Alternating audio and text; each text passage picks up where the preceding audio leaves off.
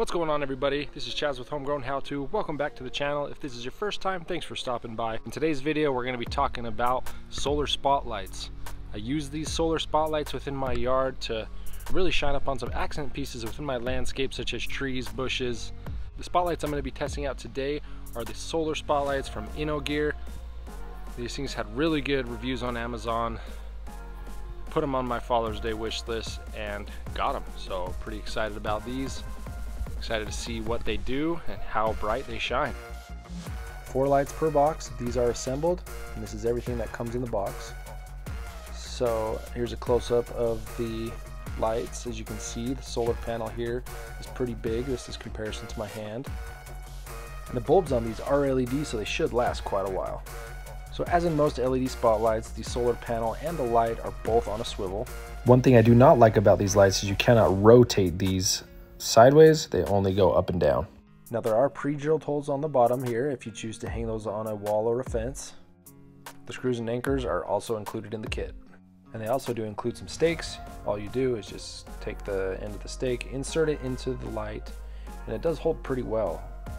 I can go ahead and give it a nice firm tug and that won't come out. And hang it upside down here, it won't come out.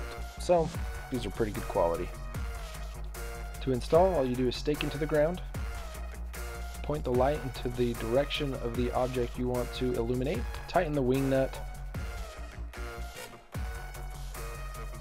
adjust the solar panel, tighten the wing nut, and you are all set. So I really wanted to accent my arborvitae trees at night, so I've got a light pointing to each one of those.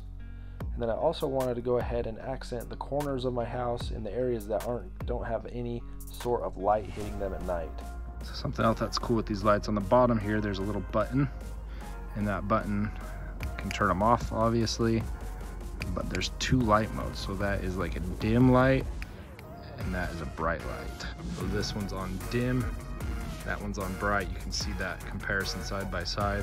So here that is, you can see a little bit of light, so you can still see everything, and it looks pretty nice.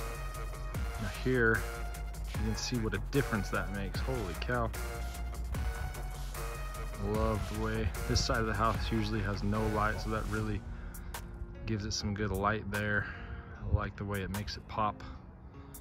You can see those new arborvitaes I got planted are really popping.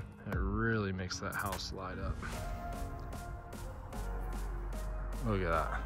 Looks good. Now please, if you found this video helpful, please hit that like and subscribe button. Thank you for watching. Y'all have a good day.